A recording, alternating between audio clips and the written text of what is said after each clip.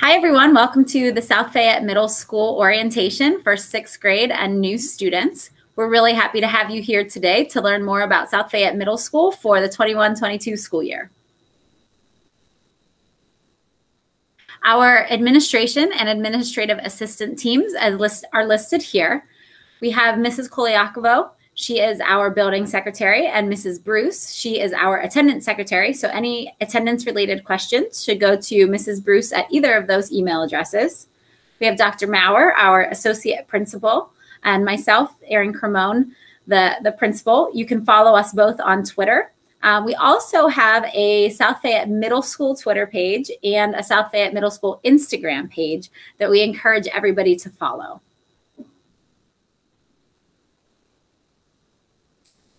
Our counselors, nurse, social worker, and food nutrition services staff are all listed here on this slide.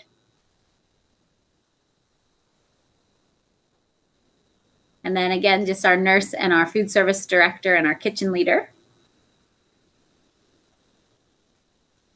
The mission statement of the South Fayette Township School District in partnership with the community is to cultivate academic, artistic, and athletic excellence of the whole child by fostering the skills to be confident, ethical, empathetic, and responsible global citizens.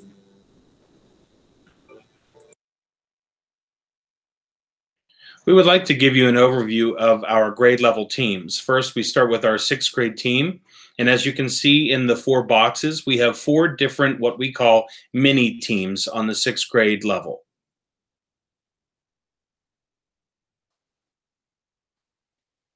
On our 7th grade team, we also have 4 grade level mini teams. And on our 8th grade team, we have 3 mini teams.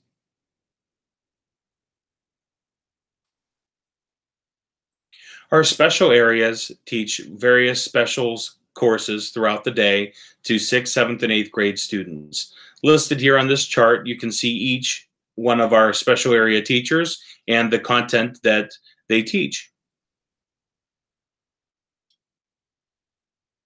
We also have a world languages team in the middle school where students can take Spanish, German, or French. Our learning support team is listed here with 6th, 7th, 8th grade learning support, our life skills teachers, our speech and language therapist, and our ELL or ESL teacher. The 6th grade schedule is as follows. 6th grade students will enter the middle school and report directly to homeroom. Following homeroom will be blocks 1 and 2. In the middle of block 2, actually after the first 10 minutes of block 2 begins, students will then venture to 2 specials each day. We have a day A and a day B. So students will have 4 unique specials that take place. After their second special of each day, they return to their block 2, followed by lunch, and then their last block. These are 80-minute blocks. And after their 3 blocks and 2 specials and lunch have concluded, the students will report to what we call an activity period. Activity period generally is with their homeroom teacher, but the 6th grade has designed different activity period classrooms that the students might be in or assigned to. And finally, dismissal at the end of the day is at 2:52. Our 7th grade schedule is a little different.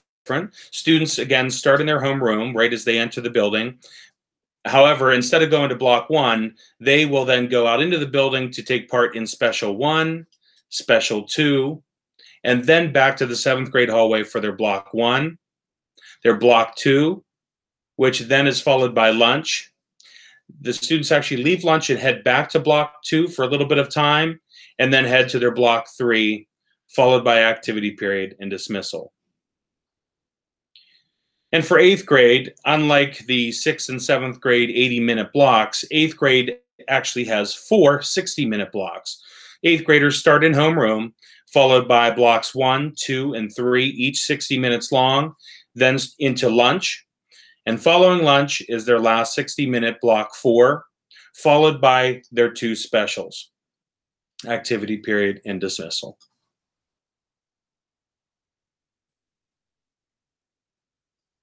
So at the middle school, we have an advisory program. This is a student-centered program which aims to connect students with each other and to an adult in the building. Every student will be in an advisory group with an adult that they select. We will be having details coming soon about choosing an advisor, and the dates and times for advisory will be announced in the coming weeks. Also in the middle school, we believe in the teaming process. It creates individualized academic environment for all students. It also enables teachers to share best practices for curriculum, instruction, assessment, and to really hone in on individual students. It also, for the students, fosters collaboration and communication. It broadens friend groups and social interactions. And then it also offers team meeting times for parents and families. For students in middle school, we find it really important for them to be on a team so they can create that identity and have a sense of belonging. Parent drop-off and pickup. In the morning, the drop-off for parents is in front of the building. You'll want to make sure that you pull up to the furthest position along the curb in front of the building, nearest to the stop sign by the pool. Please don't drop your child off in the center at the nearest entrance. This just really backs up traffic all the way down the road. And then drop-off should occur between 7:35 and 8 a.m. And then for pickup, we are going to do staggered pickup times again this year, like we did in the last year. So at 2:30, 8th grade will be dismissed, 2:40, 7th grade, and 2:50, 6th grade. And siblings will be released with their oldest child. So if you're here for your 6th grader and you also have an 8th grader, your 6th grader will be released at 2:30 with the 8th grade, if they have a sibling in the 8th grade that you're also picking up. You'll need to park in the swim in the practice field parking lot and walk to the front of the building for your assigned time. Mask wearing must be followed as we wait outside to ensure everyone's safety. The masks must be worn when you enter the building. Parents are not permitted to park along the curb during this time because we will need to keep those for accessible transportation needs. And then the staff will greet you and coordinate the sign out process for your child. Bus transportation, students must wear a mask on the bus at all times. This is a federal mandate. Every student will be assigned a bus number and a bus stop for transportation to and from school. And that information actually came out last week. If you have not received your information or you have questions, we do have the contact information down here at the bottom of this slide. But the bus drop-off and pickup is at the rear of the building. And then students will report directly to their homeroom, to their lockers, and then directly to their homerooms upon arrival. And then also breakfast is available in the cafeteria when students arrive.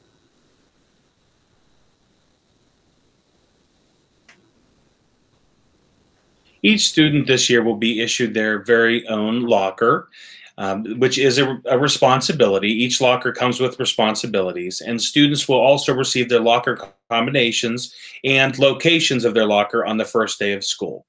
Teachers work with the students and will provide plenty of opportunities for the students to practice opening their lockers during their first week of school. We also often get questions about students if they're going to be late to class, if they get caught up at their locker, or is there time built in? And we certainly do have time built in between classes where students can head to their locker, gather belongings, and head back to class. And also even maybe run to the bathroom between classes. So there is time built in, and especially during those first weeks of school where your student is still getting used to where the locations are in the building, our teachers are lenient with them and understanding, and work with them in those few first weeks. To start off our school year, we, in accordance with the guidance from the Centers for Disease Prevention and the American Academy of Pediatrics, the South Fayette Township School District K-12 requires that all individuals wear a mask when indoors. These will be students and teachers. On the first day of school, students have an exciting opportunity to choose their own lunch seat.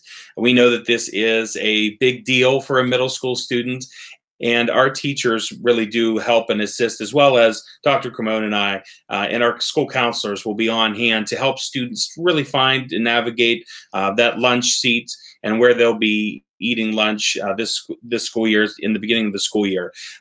For safety reasons, seating charts are then created based on the student's seat selection. This happens for the first semester. So we ask students to work together with our staff as we find the best, most comfortable place for lunch. As we know, it's a big part of the school day for our students. So when traveling throughout the middle school building, we ask that students walk on the right side of the hallways and maintain a safe distance from others while traveling through the hallways. We want to still maintain that physical distance as we're walking through the building. Stairwells are, like last school year, one direction only, and signage has been posted on those stairwells, so students and staff will only be using stairwells to go either up to the top floor or up a level, or they'll be using those to go downstairs to our bottom floors or the cafeteria. And staff will assist in helping students navigate properly and safely throughout the building, especially in those first few weeks of school.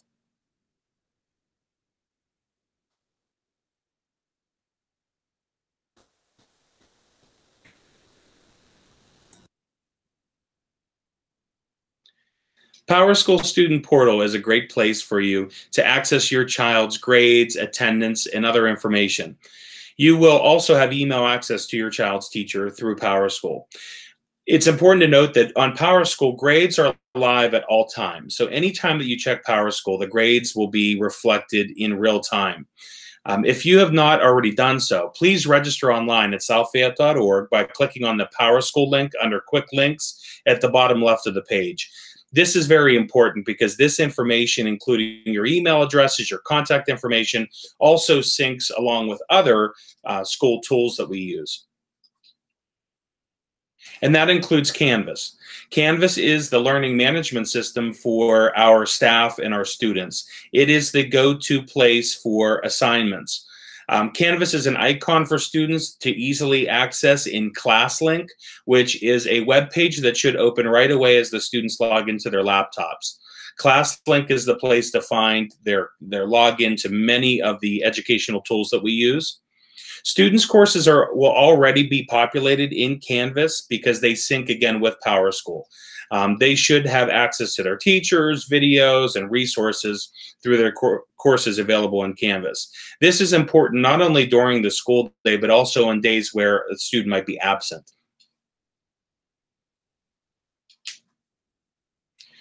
The communication tools that we use from the middle school, you will see, one is School Messenger. You will see any emails coming from School Messenger is labeled as MS Office as the sender. And these messages are sent, again, using emails registered in PowerSchool. So again, it's very important that you register as a parent so that we have those emails on file that can be then pulled by School Messenger when we need to send out important communications from the middle school level.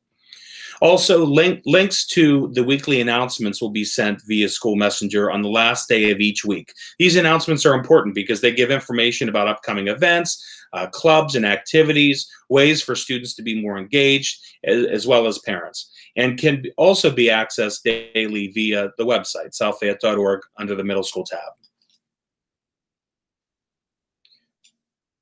You can find a list of clubs and activities found online in our middle school handbook. We very much value these clubs and activities, and we feel that they're very important for the middle school experience and for students.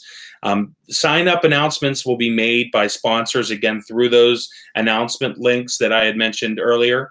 It is important to note, however, that family transportation is necessary for students staying after school. These clubs and activities generally take place from 3 o'clock to 4:30. Our school is abuzz and is alive with many different activities and clubs that happen. However, at 4:30, transportation will need to be provided to students as we no longer have an activity bus. So you're probably wondering how you can get involved with the middle school. One way to get involved is to review the electronic communications that come home that Dr. Maurer just talked about. It uses, like he said, the PowerSchool email address. So again, I know we've said it a few times, but it's really important to make sure that PowerSchool email address is accurate.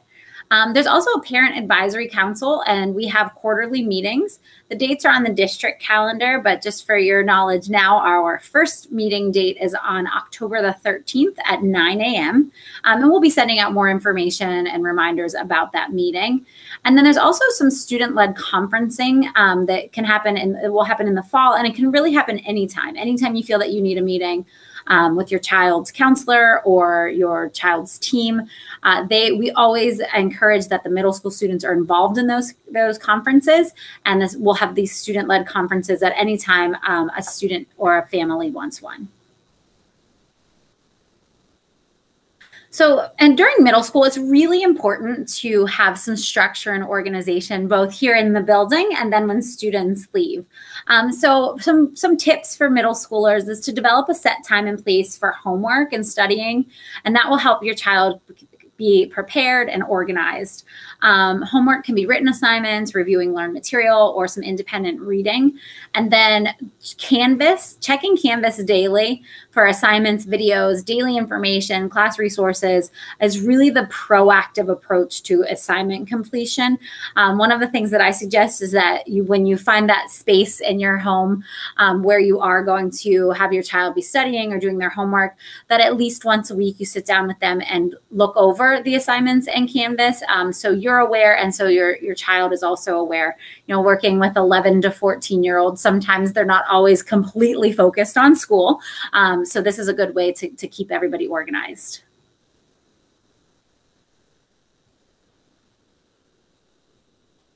And then using a planner or agenda or a calendar to track assignments, projects, and assessments is always a great idea.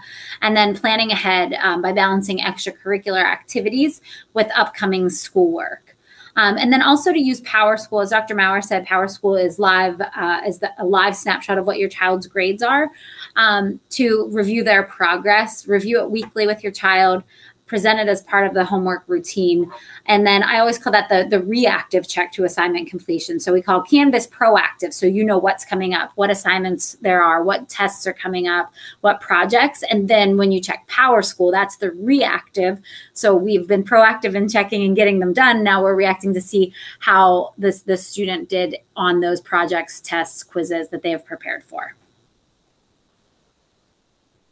The student laptops, so the 6th graders will all be getting their laptops on the first day of school. Those 7th graders who may be watching this, who are our cyber students last year, already have their laptops, and new students should also be getting their laptops on the first day of school. They should remain free from stickers, magnets, etc. Students aren't permitted to download any applications or software to them.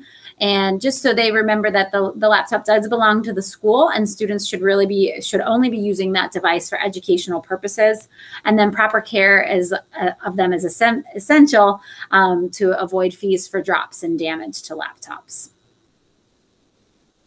And then on the first day of school, students should give their homeroom teacher this assigned loan agreement and the $25 annual fee in the form of a check or money order. And those will be handed out on the first day of school whenever the student arrives. So one important thing to note about the laptops is just technology in general. Technology practices we have seen work really well for our students and families. First of all, as your child's parent, it's important to know your child's passwords, to have them on hand, to have them handy in case you need to log in as them or log in ever to monitor kind of their progress. And per the Student and Family Handbook, one question that we get quite a bit is regarding cell phones. Cell phones are not permitted to be used during the school day, as we have found that our school devices really do provide the educational technology that we prefer and that we'd like our students to have access to. So when in the building, students' phones, we ask that they just turn them off and store them in their lockers. They can use school phones throughout the day, especially if they need to go through the nurse's office. Our nurse can then contact our parents. So all students needing to go home due to illness must go through the nurse's office. Another practice that we've seen to be beneficial is considering turning off all screens, just all blue light, all technology, kind of finding a time, maybe it's an hour before bedtime, that all screens are turned off. Also creating a routine of charging laptops overnight. It's always frustrating for a student whenever they come in and their laptop isn't charged for the day, because we do use them quite a bit throughout the school day. So we have found that it's always best when you create a routine of where the laptop's being charged in a common area, maybe the kitchen, the living room, instead of a student room. School water fountains this year are only going to be able to be used to fill up reusable water bottles. Students are permitted to bring a water bottle to school. We do ask, however, that the water bottle is labeled with first and last name on it. It's much easier when we find those missing bottles to find who it belongs to. We also prefer that transparent bottles are used within the school. And also we ask that water bottles are not shared between students. In regards to attendance, parents and guardians should provide a written note as an excuse if a student is absent from school. This is very important. Any absence due to quarantining or COVID-19 related symptoms or a COVID diagnosis will be marked as excused. Written documentation, however, will still need to be given to the school by a parent, guardian, or a physician. And when in doubt, if you have any questions, please communicate with our administrative assistant, Mrs. Bruce. We will work it out. We will sort out everything for you and your family, for your child, your student. We want to make sure that, however, that we do have documentation regarding absences that occur throughout the school year. So when you're trying to figure out whether or not to send your child to school, we're really hoping that everybody will please participate in these daily self-screening procedures. So we ask that if the answer to any of the questions below is yes, that you stay home and then consult a healthcare provider. So there are a list of 8 questions here that you would want to ask yourself every day before sending, or ask about your child every day before sending your child to school. This communication will also be available on the website, so you can have a handy for you whenever you need to ask those questions every morning. So in middle school, definitely changing. Students have, one study showed that between the ages of 11 and 14, students have the most physical, emotional, and mental growth as much as they do between the ages of 0 and 3. So this is a big time. This is a big changing years for students. So friendships often change during middle school. You can help your child identify his or her passions or interests, and those you may see change from the time that they're entering as an 11-year-old and when they're exiting as a 14-year-old. You might see those changes. Encourage participation in various clubs, sports, arts, music activities so your child can identify their passions. And then we really encourage participation in school-sponsored activities. They can really be a great way to broaden peer relationships and provide a support network through those middle years. Research shows that students are more likely to succeed when they feel connected to their school. And it also shows that young people who feel connected to school are less likely to engage in risky behaviors, and that increased connection to school promotes motivation, engagement, emotional well-being, and academic performance. So we are here for you as a school to help you and your family and your child figure out their passions and their interests so they can keep that connection to school.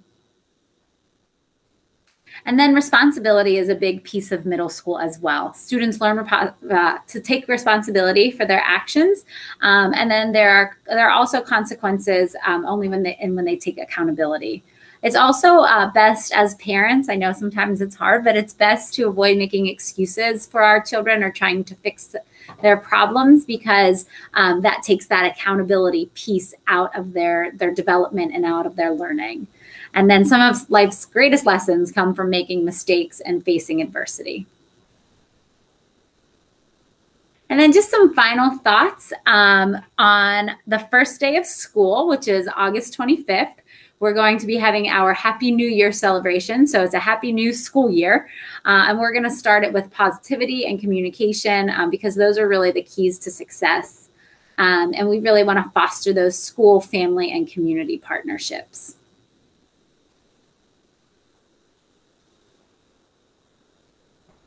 So if you would please consider providing feedback about the orientation, you can access the Google form through the QR code. You can, if you're watching this video, you can press pause and take out your smartphone and access the QR code that way.